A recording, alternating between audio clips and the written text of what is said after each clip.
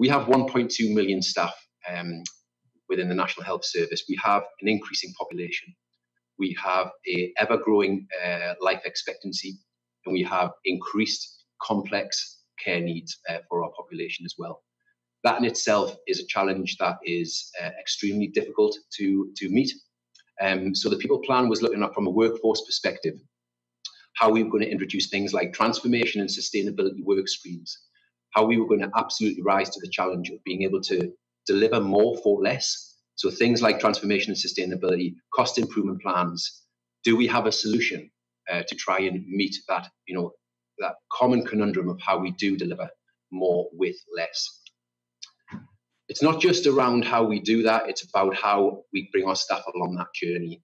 I'm in a very privileged position where I get not only to manage the workforce systems and information side of things, but also around recruitment and retention. And actually, how do we ensure that the NHS is the best possible place to work it can be?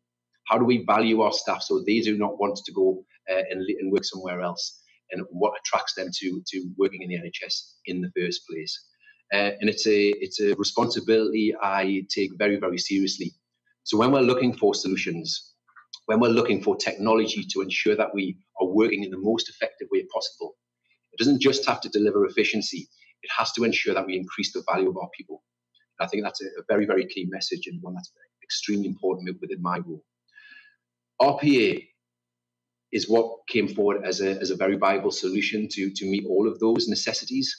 And I think when we were looking at how do we bring this back to the organisation and sell it to the relevant stakeholders to seek the buy-in it needs to be successful, I don't really want to spend time on explaining what RPA is. I'm making a very safe assumption that you will be aware.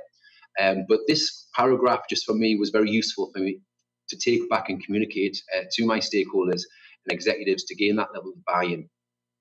Software that uses virtual workers to replicate the way humans interact with applications.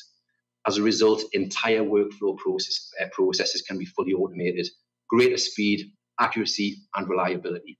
I'm sure you've heard it many times before, but for us to be able to sell that and bring those messages back to the organisation, it was very, very important.